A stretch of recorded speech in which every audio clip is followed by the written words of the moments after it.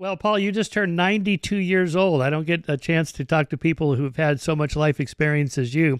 So before we delve into extinctions and your new book, just give us a sense of, what you've lived through and if you are feeling optimistic or still pessimistic or maybe neutral or waiting to see. What is your sense of how things are going? I like to think of myself as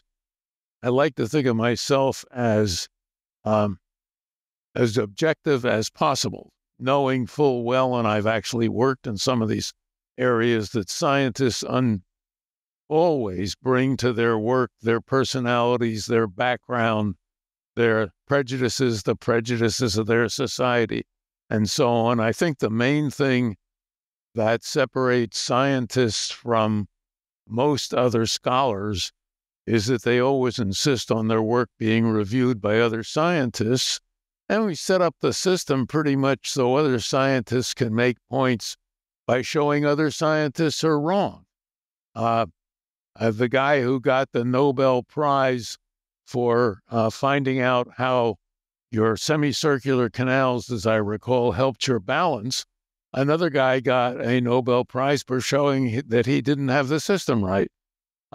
So we're used to being reviewed heavily, and you get used to it, but never totally. I mean, when my mistakes are pointed out to me, I don't thrill at it, but I do try and learn from it. Let's put it that way.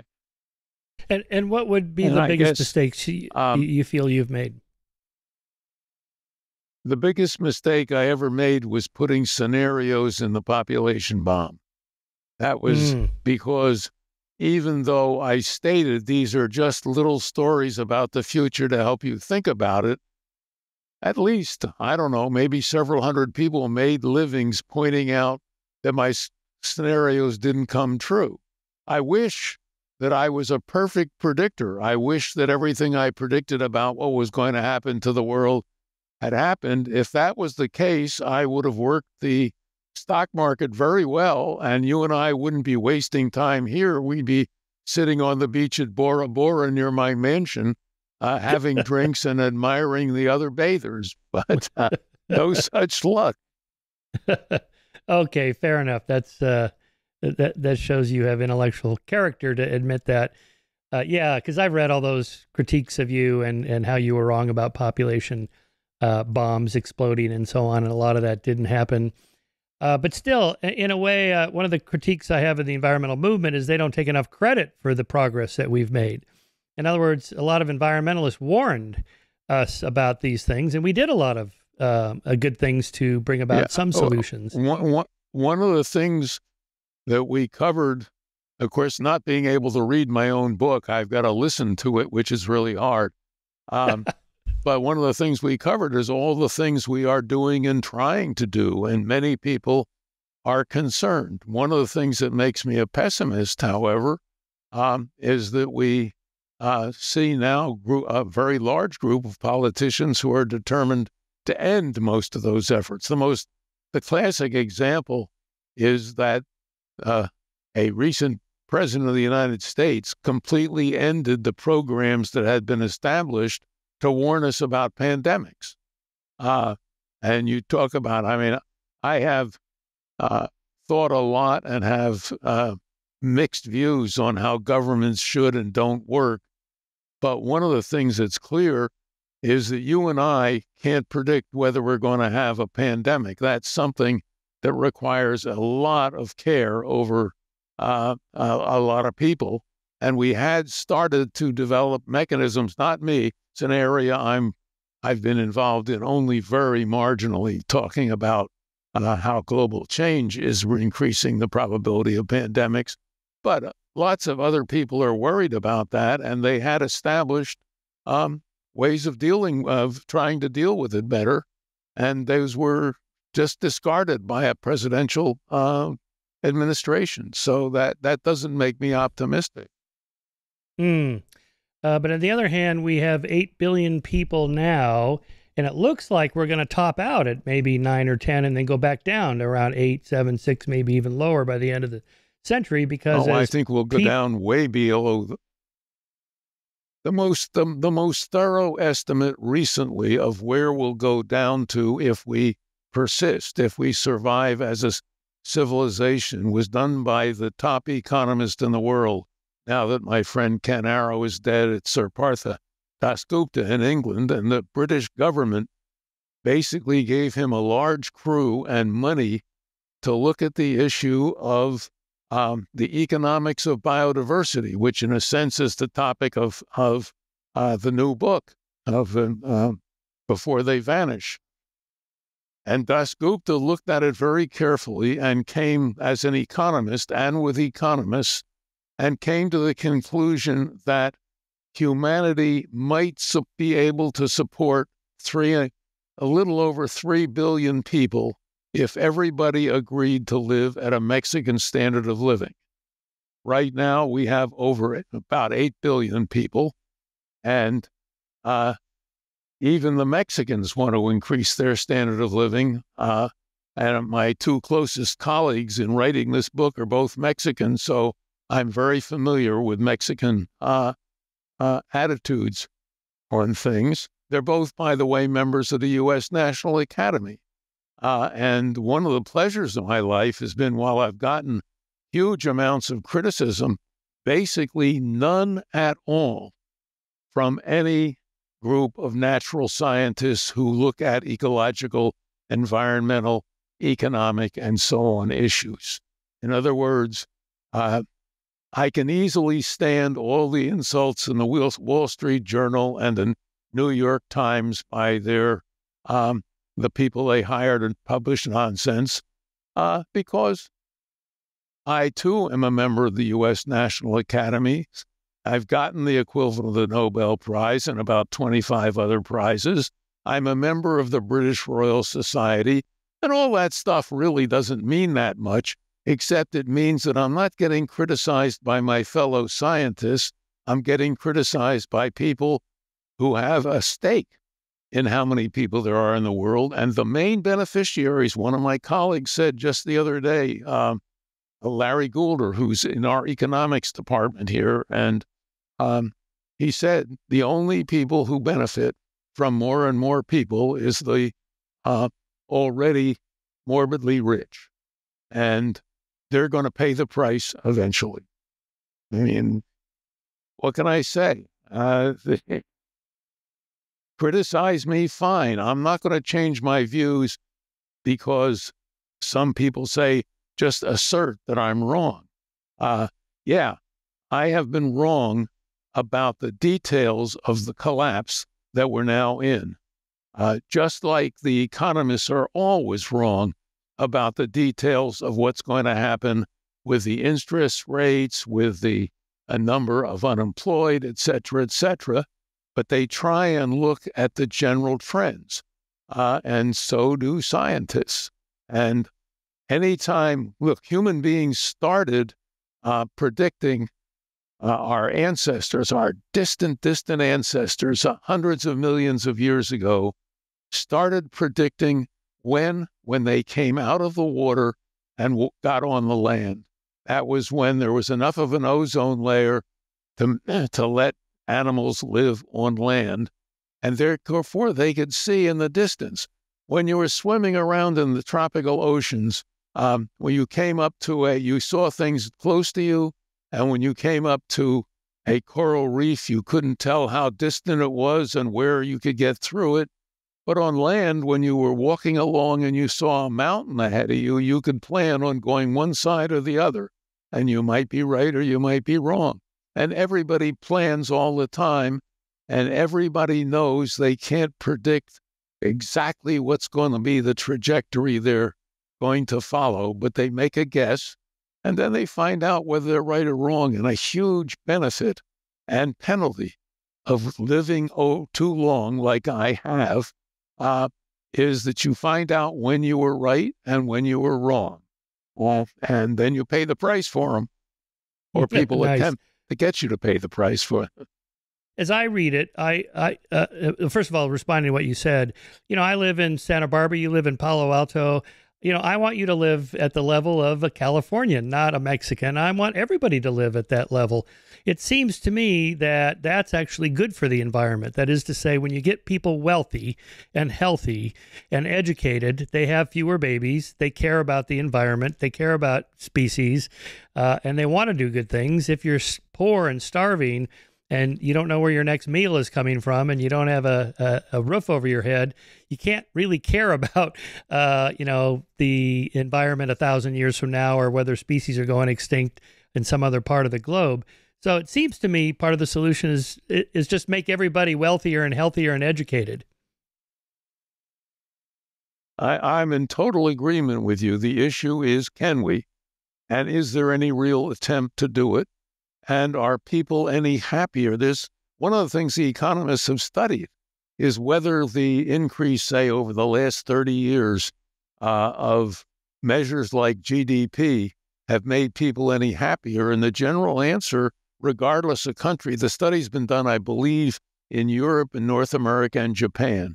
And there hasn't been any increase in happiness, except maybe among those few people who are the incredibly wealthy, although I even doubt it there. So I think one of the problems is that the things that you mentioned, which you and I would share as goals, have not been the goals of the system.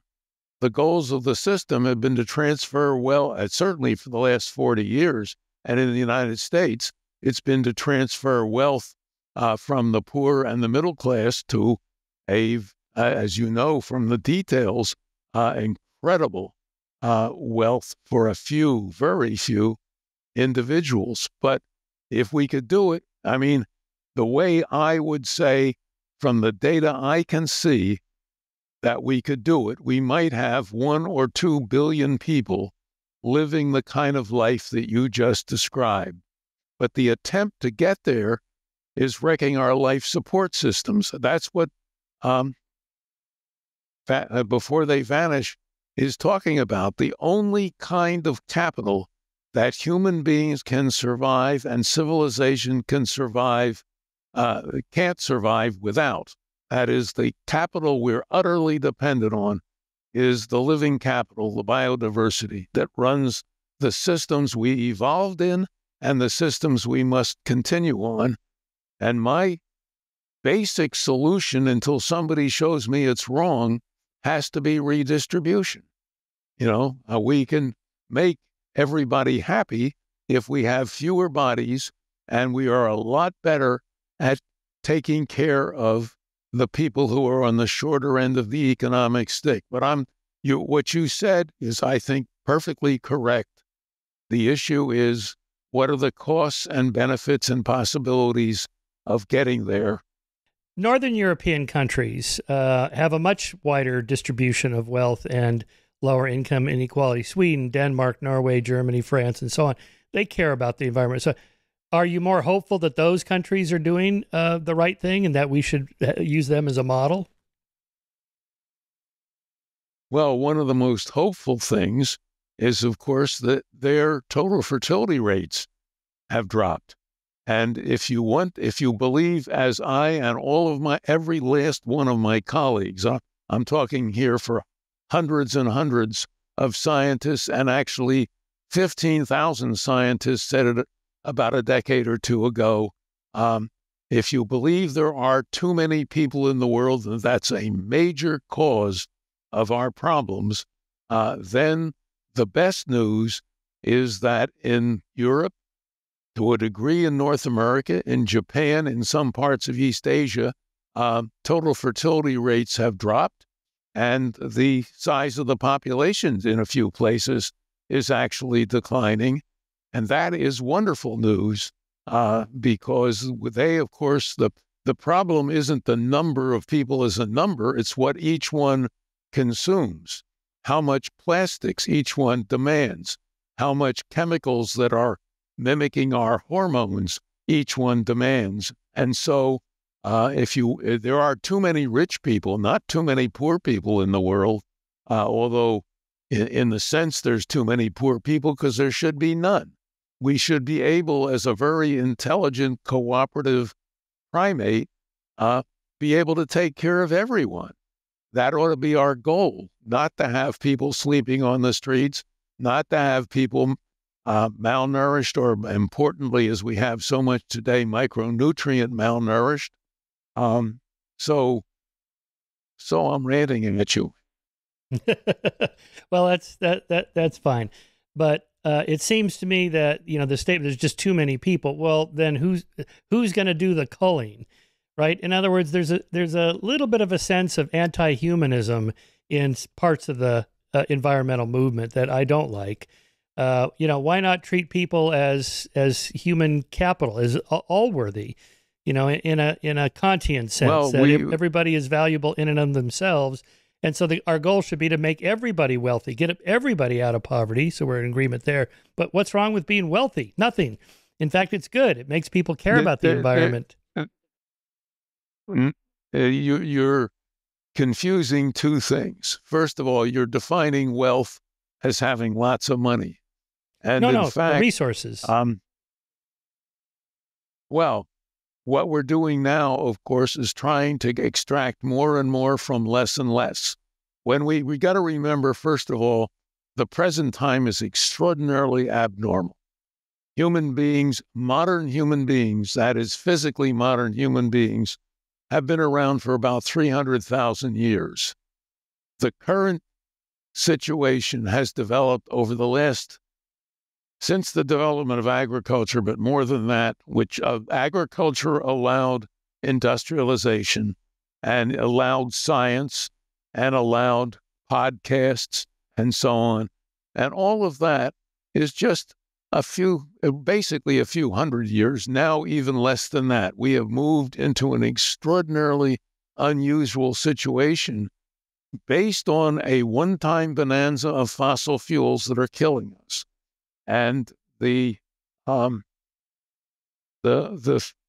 fact that wealth, in some sense, can provide what you're talking about, that is the great life and so on, it's only provided it to a tiny fraction of the modern human beings that have lived, only recently and only still to a tiny fraction. Even the very rich who care about the world don't give up their 8,000 square foot houses or their huge yachts and so on and so forth, whereas people in our country are going hungry still, who don't have. One of the reasons for the political mess today, for the rise of the American Nazi Party, the GOP, has been that so many people have been left behind by the standard of wealth that our society tells us is so incredibly important. Well, that's pretty strong words there, Paul. I would not call the GOP a Nazi party for sure. But in any case, I was just in South Korea. Do you know the history of how the Nazi Party? Yeah, I know. Do you know the history of how the Nazi Party got in power? Yeah, I know the whole story in great detail. Yeah, not quite. Yeah. But in any case, I was just in South Korea. Their replacement level is 0.7, right? The normal replacement level is 2.1 to maintain a population. So their population will be shrinking dramatically, and they're worried. Not just economically, but also who's going to take care of the retired elderly when the labor force is way down because there's not enough people. Do you ever worry about populations dropping too much, too rapidly? We worried a lot about it over the last 50 years. And the answer is complex, but in a sense, very simple. If we had started making the adjustments back when it was first clear to the scientific community, certainly by the time of the scientific community getting together and protesting around 1990, then we could have been planning for the changes that are going to come, because it's strictly mathematics. It tells you when you have a growing population and you stop the growth, you're going to change the age composition. There's nothing you can do about that because it's straight math. You can't do anything about 1 and 1 being equal to 2, even though Trump thinks it's 5. And We have not taken the opportunities to make the changes, but they're trivial changes compared to what the changes are going to be in places which are already starting to be places where people can't even work outside because the temperatures are too high, where we no longer can have winter Olympic Games for some places or summer for others because the dramatic changes in the climate that are occurring much faster than the climate scientists originally thought. You know, we've known about climate change and the inevitability of it since the 1800s, but we've not done anything about it, and we're still not doing anything about it. And so the Koreans have got to make all kinds of changes. One of the problems, of course, is that the resources of the planet are not evenly distributed. And therefore, one of the things that people are going to do and are already doing is leaving areas that are suffering more and more from various shortages and forming great migratory waves, some of them boosted along by wars, which also have been connected with climate change and so on. So it's a really complicated picture, but believe me, solving the problems of age distribution, finding out that you have to find new jobs for kindergarten teachers and so on are trivial. Trying to find a way to keep your air conditioning going when you can no longer burn coal or oil. It's, again, two bad problems, one much worse than the other, and most of the attention being played by an really totally unconnected, uneducated press and elite. I mean, I could give you a long lecture on my university and its continual failure to do anything sensible with its curriculum. So, what can I do? Two other on that with the problem of fossil fuels. Are you encouraged by the rise of electric vehicles on one hand, and are you pro nuclear power like your friend and colleague Stuart Brand became when he saw how efficient and carbon-free nuclear power is? I'll go to nuclear power first.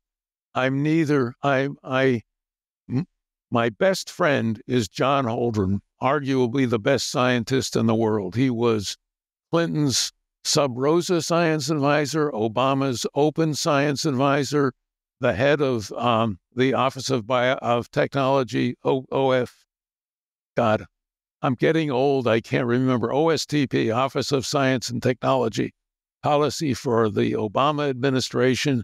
He wrote the Kone study on nuclear and other energy sources.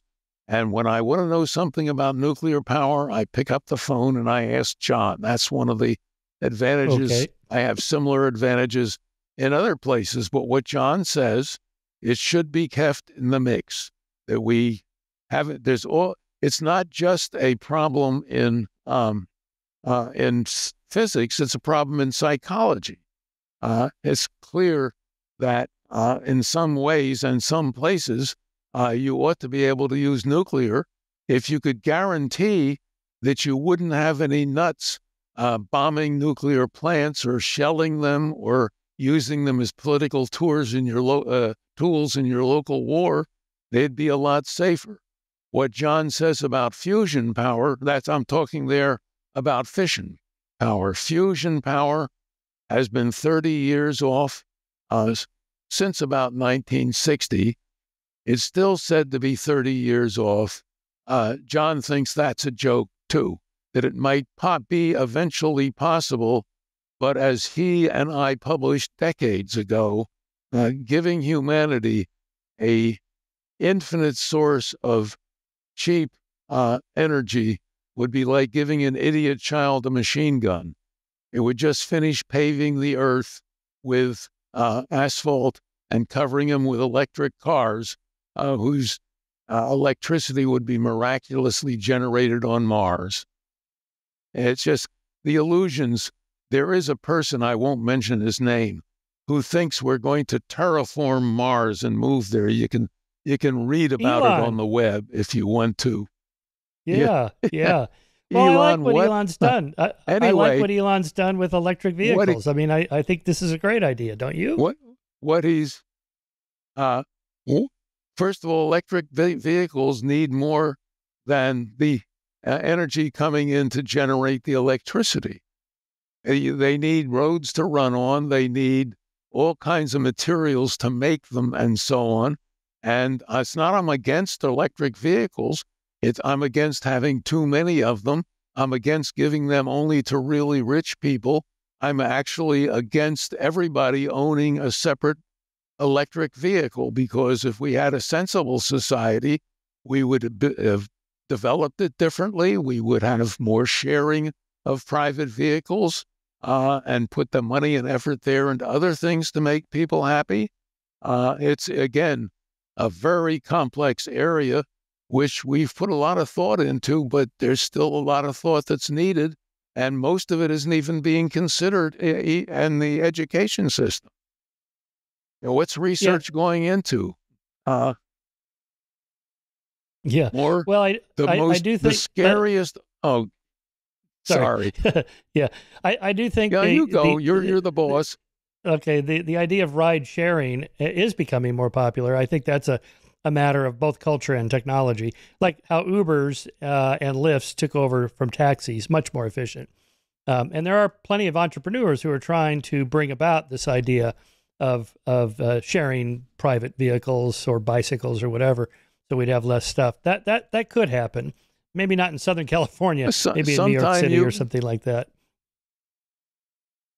Sometime you and I ought to have a discussion or a debate about there are a number of issues that I think are really important to all of this, but one of them is there an optimal level of differentiation? That is, do we do better by having some people better off than others? And what should be the minimum standard of living, and so on. Another one is, are borders ethical? If you have all kinds of good stuff and then your neighbor country starts suffering because of climate change, is it ethical for you to keep them out?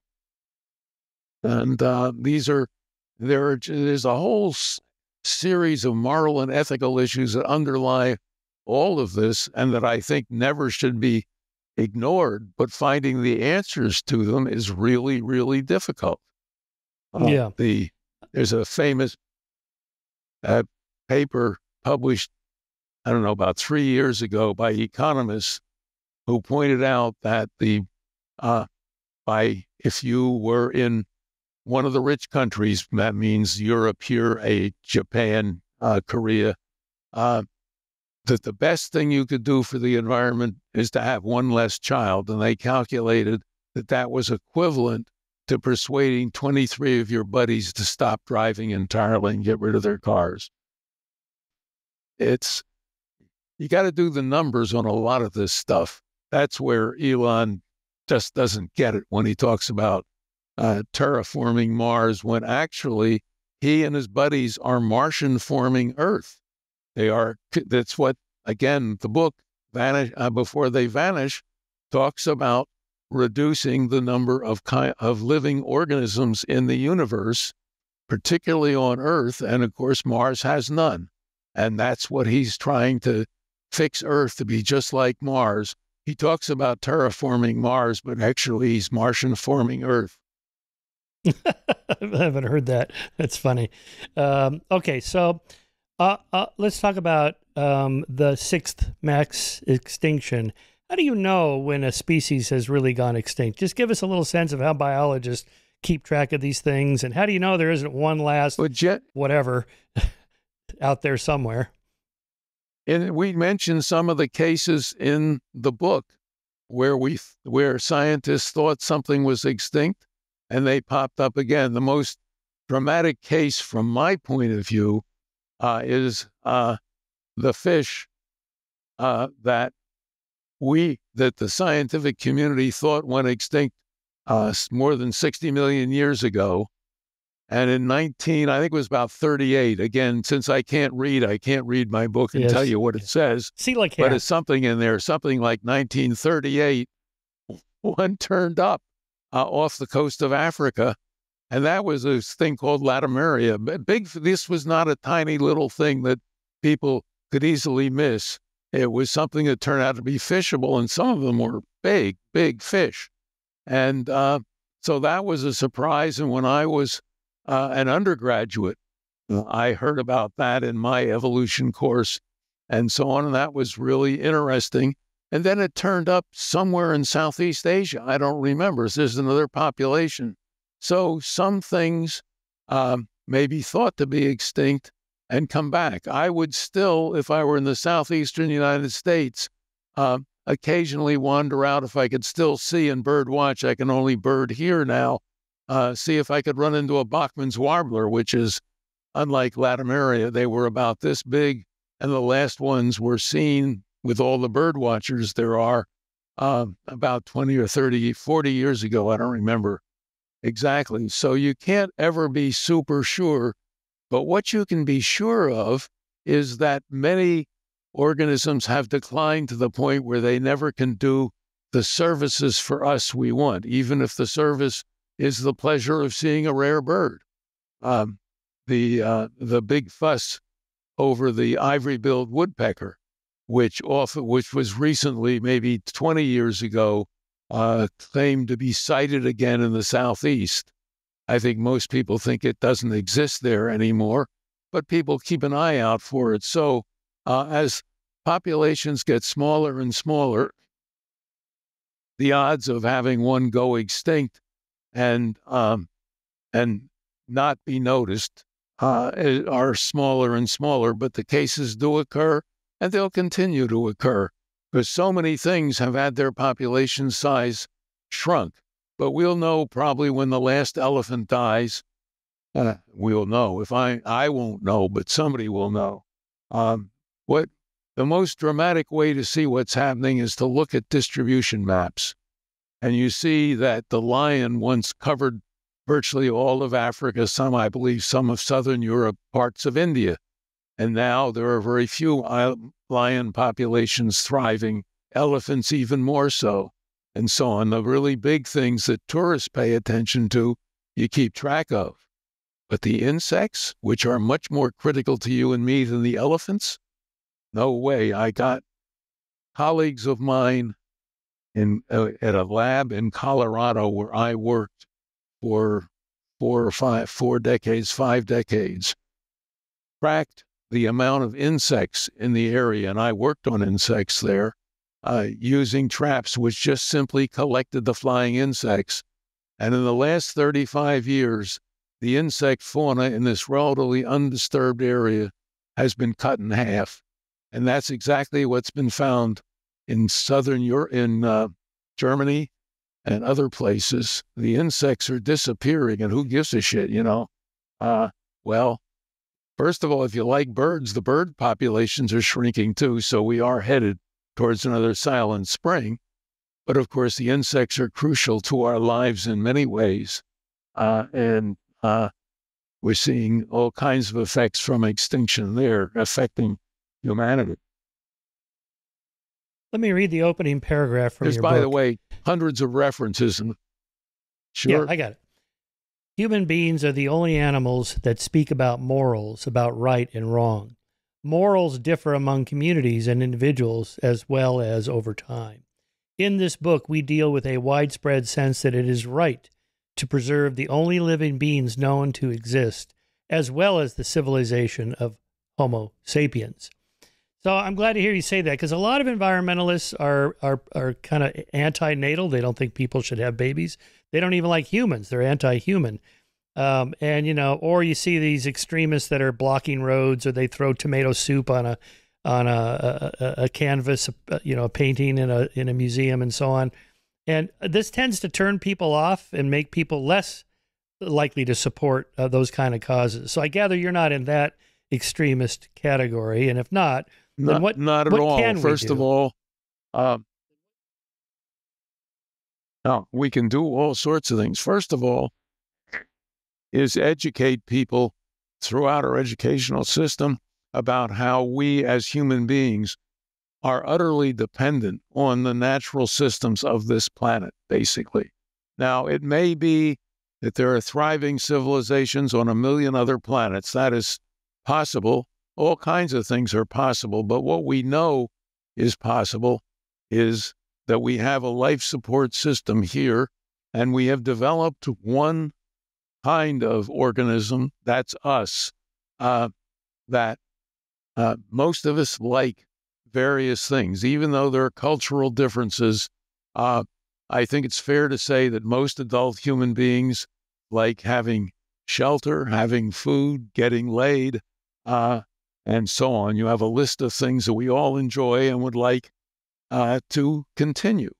And therefore, the other thing that's, as far as we know, unique with human beings is we're the only organism that has developed ideas of ethics and morals, what's right and what's wrong. They also can vary from group to group, but they share certain characteristics, like not generally being against killing on a one-to-one basis, but in favor of doing it if you can do it in huge mobs. And therefore, with our moral system, one of the things we shouldn't do is beat up on people who are making their take people who are doing lumbering and the kind of things that people have done, like driving nails into trees to discourage timbering. There are a lot of reasons to preserve forests as well as we can and to use them in ways that are better ecologically, let's put it that way. But putting people who have to work there at risk is just immoral as far as I'm concerned. The same thing goes, all of us have to make that kind of decision, but beating up on other people to prove your point is something I'm just against. And so just like I'm against for instance, I was a co-founder of desegregation by using mixed groups in Lawrence, Kansas. We desegregated the restaurants, and I've written books and many papers on trying to point out that unlike what William Shockley said at Stanford, human beings are not color-coded for quality.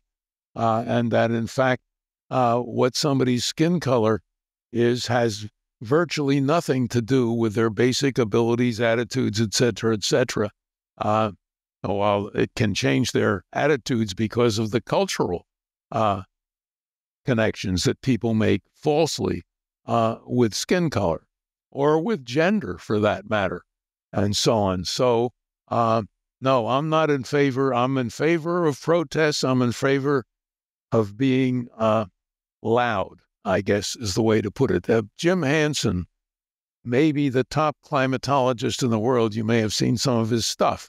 Yeah, I know. I know. Published an article not long ago about how scientists had to stop being so reticent. You know, he turned in a paper to a journal, with the title of which was, "At what level does the climate disruption become really dangerous?" And the editor said we shouldn't use a word like dangerous. How dangerous? Seems to me that being unable for human beings to function at the temperature is a pretty damn good word to use in that context. But there's the somehow the idea that scientists give up their positions as citizens when they try and warn about what's going on. And I obviously don't take that position, although, you know, in science or outside of science, in our system, other people can have different views and criticize you, and you have to deal with the criticism if you want to, or ignore it if you don't. Okay. Well, I'm pro-human. You must have gone through a lot of this years. Oh, I have, yes. And I want everybody to live at the level of a Western civilization, but I'm also pro-elephant. I love elephants. I don't want lions to go extinct and so on. Can I have both? Okay, no, let's play this out for a second. To people. Yeah. You can have both. And Okay, how? Walk us the through how we can do this. what?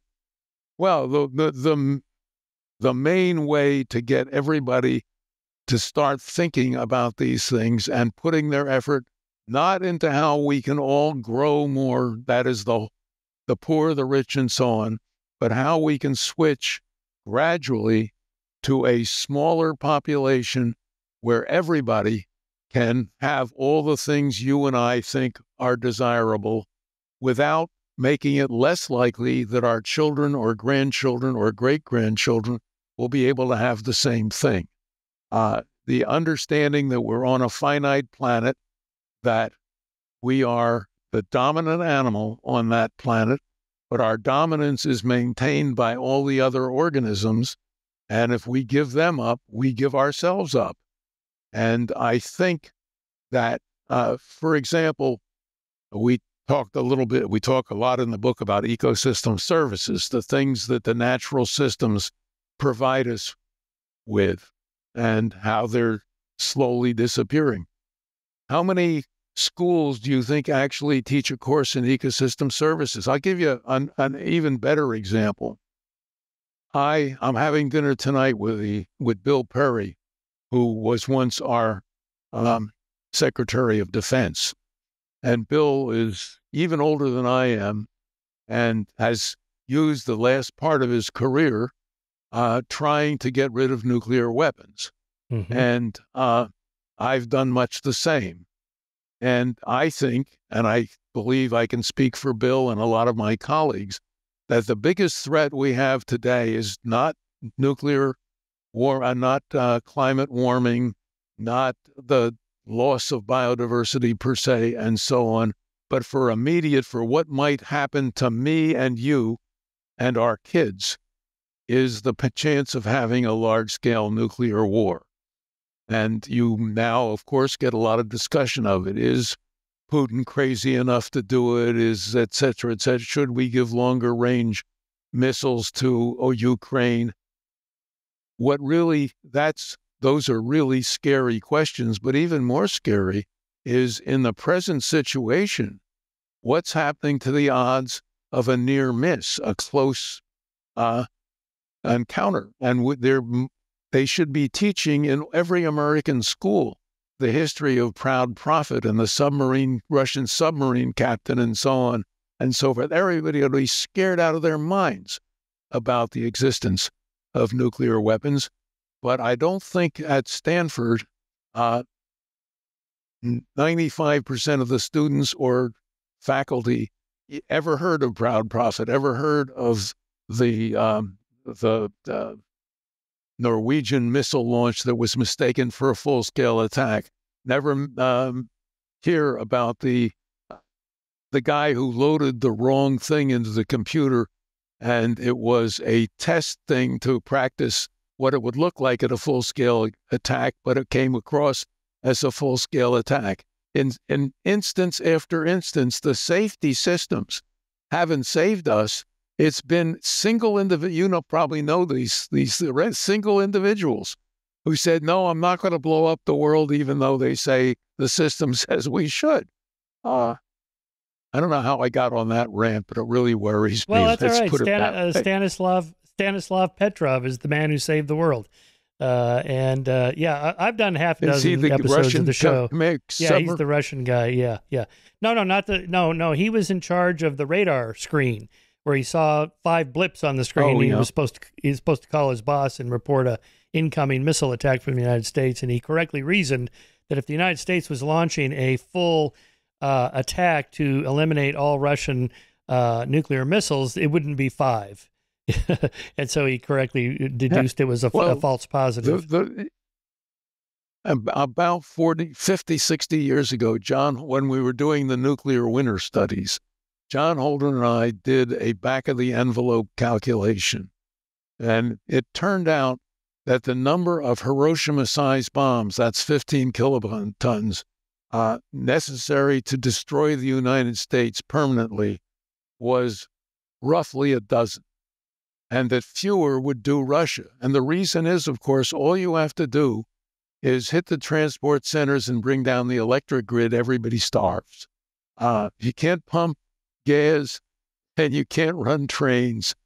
That's it, because almost nobody is actually in. And Russia had fewer nodes than we did, so it wouldn't take as many bombs. And of course, both the countries have thousands now, much huger bombs than the Hiroshima side. So, although far fewer than anybody you in can the warn, height in the late 1980s, when there were about 70,000 nuclear weapons, we're down to about 12,500. I will agree with you. I would agree with you, Paul, on the problem of nuclear weapons. And certainly the loss of biodiversity is another concern, although it won't necessarily lead to the extinction of our species. It is a big concern. So 2 controversial issues there that you bring up in the book. Give us your thoughts on cloning extinct species. Can we bring back the woolly mammoth and the Tasmanian tiger and so on? Would that be ethical? Is it technologically even possible? Well, as I think we say in the book, and I'm not sure, but it would be silly for any scientist to say that it's impossible. And of course, the question of whether the simulation you produced was really the thing again and how close it had to be and so on is a question. There's no question at the moment where, my molecular biology friends tell me, that it would be extraordinarily expensive to even make a reasonable simulation by, say, taking a wood pigeon and turning it into a passenger pigeon. The second big barrier there is what the hell do you do with them after you get them? For instance, they often talk about recreating the passenger pigeon, but we know that at least as they went extinct, they required huge million bird flocks to persist and be able to breed. So the issue then becomes, how do you produce 1 million birds in order to get them? Well, suppose maybe you can figure out how to breed and reproduce them, how to get them reproduced. And you now have cages in your house with 1 million passenger pigeons in them. Where the hell do you put them? Because the plants they fed on and the masts and so on no longer exist.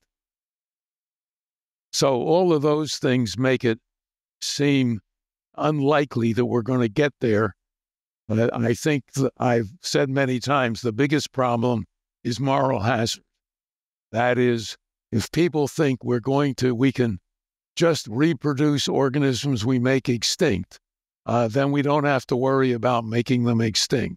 Moral hazard's an economist's idea that if you can get flood insurance, then you might as well just build in a floodplain. What the hell? If you're going to get somebody else to pay or some future group to pay the price, then you are more likely to do it. And I think moral hazard's a big thing with de-extinction. On the other hand, I'd love to see a velociraptor or 2. I don't know about As that. a matter of fact, I know some attorneys. Yeah. Oh my God, you are too funny. Obviously, if you're going to put effort in when you have limited resources, either building back populations of things that have almost gone extinct or protecting relatively common things is a better way to go. And we know that can work. I suspect that many listeners to this or viewers of this podcast will have seen outdoors an American bison. There are herds now in various places of American bison, but they almost went extinct. In fact, the U.S. government tried to make them extinct because they were the food of the Native Americans. And as you know, we wanted to make Native Americans extinct. We still probably do, considering the way things are going. But so you can restore if you have something, but making a bison out of a cow may well be possible, but it isn't the way I would suggest putting our resources. Okay, another controversial idea. This gets back to your colleague Garrett Hardin's famous paper about the tragedy of the commons. If nobody owns the land, then no one cares about it and takes care of it. So what about privatizing, I don't know, say reserves where there's elephants, where the owner of the land cares about the elephants, maybe they sell a hunting license, or you get to bag one elephant a year or something, and you have to pay a huge amount of money. There, at least somebody cares about the land. How about that as a solution? I have nothing against those things if they're done right. But it goes back to very, very basic questions, which only came up again. We're in a very unusual time for our species, 300,000 years of our species.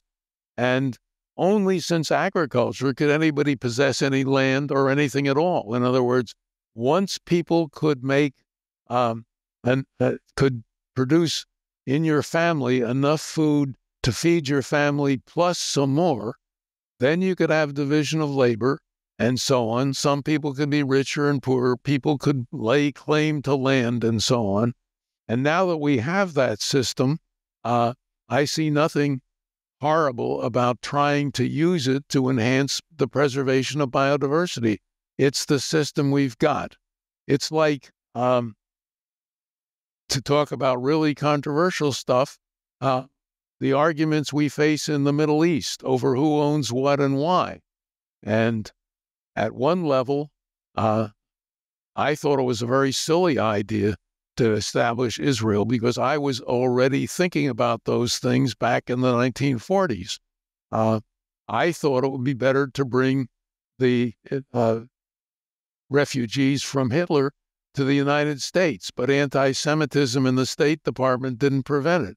If we had them here, then they would not be fighting with the Palestinians. On the other hand, now that we have it, we have the problem, which hopefully we both agree on, of finding a way for those people to live together happily and prospering, because they're all, among other things, they're the local people who are most like us in terms of intellectual interest and so on and so forth. So the problem of dealing with our unusual situation has not been solved.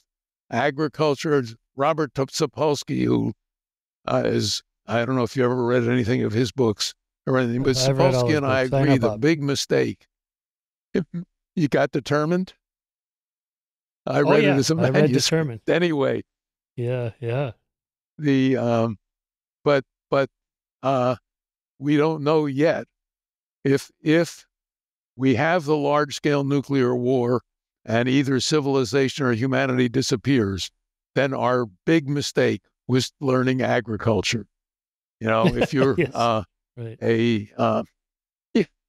I mean, we had a system where we didn't have to have governments per se because we had small enough groups that everybody knew each other. And I remember when I lived with the Eskimos, with the Inuit, Tommy Bruce telling me, I asked him, how do you deal with people who are not behaving properly? And he basically said, I'll spare you the accent because my Inuktitut is now very old, but he said, we either ostracize them or I'll take him out on a seal hunt. And just as I'm about to shoot the seal, his head gets in my way. He says, Iornamut, which Iornamut is my Inuktitut word that I think is one I'd bring into English. It means that's the way the bagel breaks. But, you know, in those days, the people who did the leading were the good people at it. The one who led the hunts was the best hunter. The woman who was in charge of curing was the one who knew all the plants that with their medicinal properties. And now we've moved to having so many people, we've got to have governments. And I don't have to draw you a diagram for what that can do. Right, but we're not going back to hunter-gatherer days, so we have to move forward in some positive way. So how can we improve governments? All right, let's get back to your book. A lot of these stressed out species that are on the brink of going extinct are in countries where the government is unable to protect them because they're so poor that the people have to use those resources, or they have to tear down the forest to make basic products, or they're, and so on. So it isn't part of the problem corrupt governments and poverty of the people. Oh, there's absolutely no question that a huge part of the problem is corrupt government and property rights. Yeah. And one of the first books I ever wrote was on this topic. I called it Arc 2. Now, the ideas weren't very good, but the most basic idea was that government activities should be saved for the things that, as far as possible, for the things that individuals could not do for themselves. That is, you and I are against nuclear war, but neither of us can shoot down the incoming missiles if necessary. That's something our government has to be able to do. And that's where, when I wrote my memoir, I said the journey through science and politics, because the two are totally intermixed. If you don't try and think hard about how governments can function better and so on. And of course, as a pedant, I always get back to improving the education system, but it's not crystal clear. I mean, my favorite historian, I think, at the moment is Naomi Oreskes. And she's the one who wrote the book about climate change, about I can't remember the title, but her big book. Merchants of Doubt. Merchants of Doubt. But she wrote a book on the big myth about basically saying the way to run the world is with unregulated corporations. And it just is the sort of thing that I thought everybody should read. We had a little contest, some of us, about whether Stanford or Harvard was stupider as great universities. Harvard eventually won when their business school, discovering that their faculty were getting malnourished, their junior faculty, because their salaries were too low. Harvard Business School gave them advice on how to get food stamps. And so they won. But when the argument was still going on, I was saying Stanford wins because we produced Josh Hawley. And she came back immediately with Ted Cruz. So it takes more than the education system. You're going to have to help, and your children help figure out how we can do it so people behave better by our standards. Yeah. Yeah. Yeah, I know Naomi. She's been on the show a couple of times, both for the Merchants of Doubt and the Big Myth, and as has Sapolsky for several of his glad you his had books. her The on. Big Myth. Yeah. No, she's great. It's really... Yeah. It's an important tension there between, again, private property, private industry, markets, and so on, and government. Obviously, corporations need regulation, or else they'll cheat the system if they can. As we've seen, the big pharma does capture the regulatory state, as we saw in the opioid crisis. They just bottom off, so it happens. And so obviously, we need, better government. Okay, fine. Do you support then foreign aid to some of these poor countries from the United States to solve this problem? I'm John Holdren had his appointment to the head of OSTP, if I recall correctly. You can broadcast it, but don't quote me. Because he and I had written with Anne in Ecoscience, a big textbook of environmental things, the need for de-development. What that basically was redistribution. That's first of all, the loss of biodiversity is a global issue. We can't say it's your job to do it, but you could say we can't, we're too poor. No, we've got to arrange the world so that everybody can deal with those problems and where everybody can eat well and so on. That's, in my view, a redistribution problem, but that's poison. Then I would be called a communist or a socialist by people who have no idea what communism or socialism is or have never read anything about it. But it's the problems of governance are much tougher than the problems of biology. In other words, we wrote an entire book where we say, whether we're right or wrong, we have confidence that we know what's happening and we know what kinds of things could help. But in the government area, the guys that I read, I was thinking the Yale historian who's written so much on tyranny lately. Have you had him on? No, but I know who you mean. Yes, on tyranny. Is you the name you of the book. lose the nouns first. That's what's happening to me. That's But anyway, yeah. they're usually less sure about what exactly to do. And I'm a history buff, and I one of my favorite recent books was by Ehrlich. It's called The Demon of, I think, Uncertainty, but it talks about what happened between the election of Lincoln and the start of the Civil War. And you can see the parallels. It's the same human beings we have today. We haven't solved the problem yet. Let's put it that way. All right, Paul, let me ask you a couple last big questions here, since you've been politically active for so long. Are we really living in the most polarized, controversial, political violence era in our history? Or was 1968, let's say, and Watergate and Vietnam and all that, is it just too distant and we forget that, and it was actually just as violent and polarizing? What are your thoughts on putting today into perspective? I have an easy answer to that question.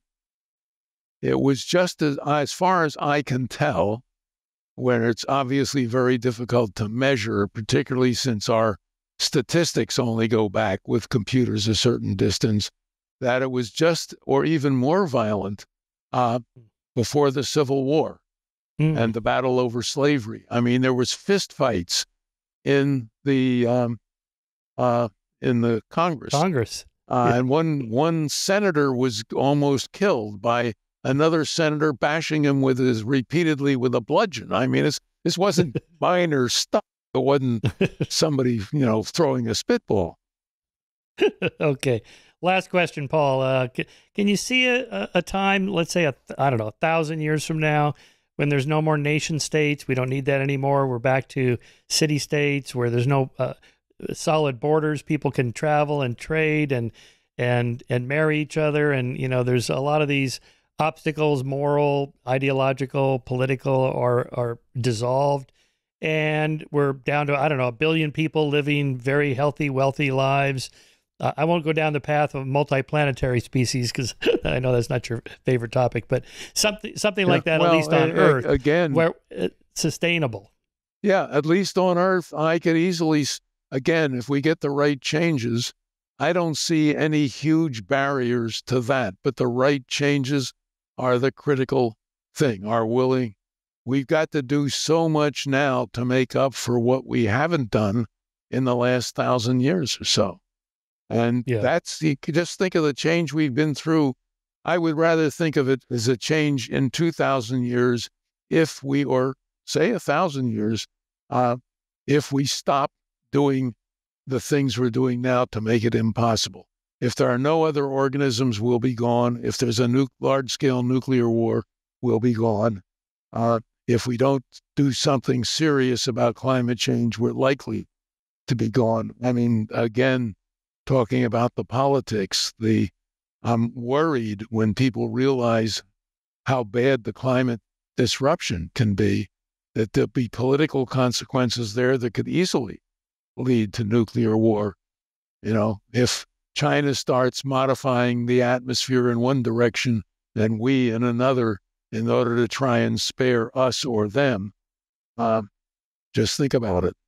So we keep bouncing back to the political issues. We get the will for everybody to get together and try and fix things. We've done it in groups and even as nations before. We could do it again. Yeah, that's a nice way to put it there. I do think that physics isn't the hard science. Political science is the hard science. There's just so many problems that are difficult to solve, but we'll save that for another episode. Here it is. Before they vanish, saving nature's population and ourselves. That's the pro-human part.